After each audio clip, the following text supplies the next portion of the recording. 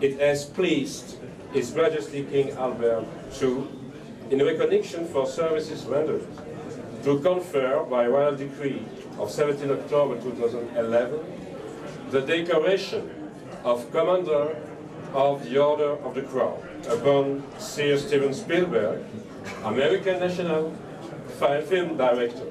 My congratulations.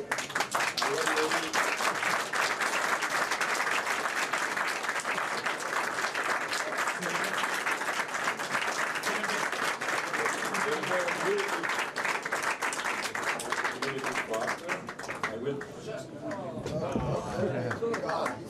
But if you want to come with me... Could you go here, please?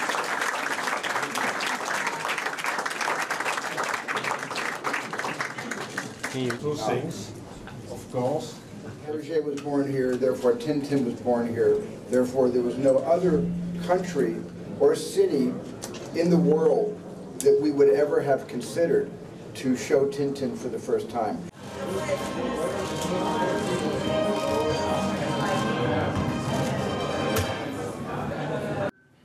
Absolutely thrilled and honored that we're actually able to come here to the birthplace of Tintin to debut Tintin for the first time anywhere in the world. This is a great honor for us to bring Tintin home. I discovered Tintin in my 30s, but I became a kid all over again when I started reading all of the books. And I became an instant fan. I mean, really an instant fan. My first feeling was, where have these books been all my life? And unfortunately, these books never came to America. There was no publishing effort to bring this book across the Atlantic to the States. I couldn't find any Americans who had read the Tintin books.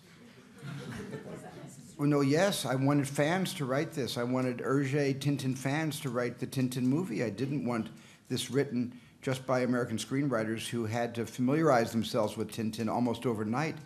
I wanted screenwriters who were raised on Tintin. Tintin is a character for me as a young boy who I could go on all these adventures with him from the safety of my bedroom. I wanted to be him. He was everything I wanted to be. He was heroic. He was courageous. He was intrepid. He traveled the world, you know. So in terms of them playing him, and then I was also a massive fan of Steven Spielberg's as well, obviously. So the culmination of both of those things on this one project was the synergy of that happening was very special for me. Thank you, Captain Steven.